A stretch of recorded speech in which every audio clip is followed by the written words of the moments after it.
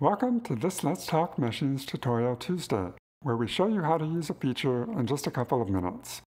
In this week's video, we're looking at creation of quads when using either the Delaunay or advancing front unstructured domain algorithms in Pointwise.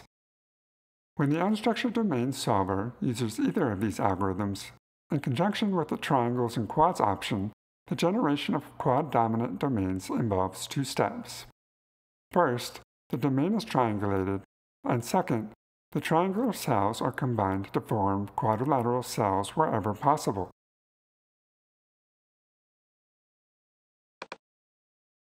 The quads frame, located beneath the Attributes tab of the Solve panel, includes a couple of useful parameters for controlling whether Pointwise combines triangular cells into quadrilaterals when creating an unstructured quad-dominant domain.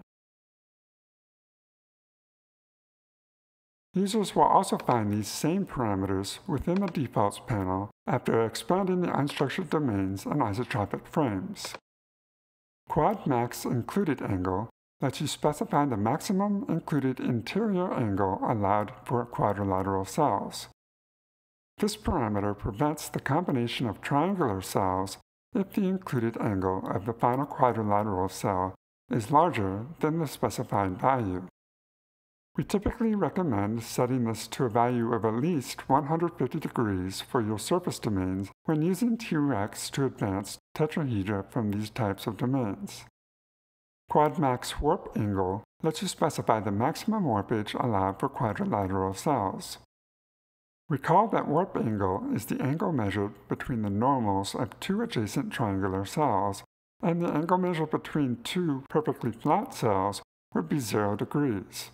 That is, the normals would be collinear.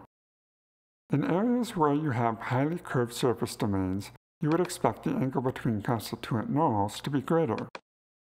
This parameter, again, is a preventative measure for combining triangular cells if the warpage of the final quadrilateral cell is larger than the specified value.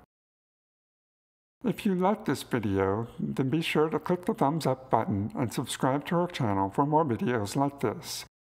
If you have any questions or comments, then drop us a line down below or connect with us on Twitter using the link in this video's description. Thank you and have a pleasant Tuesday.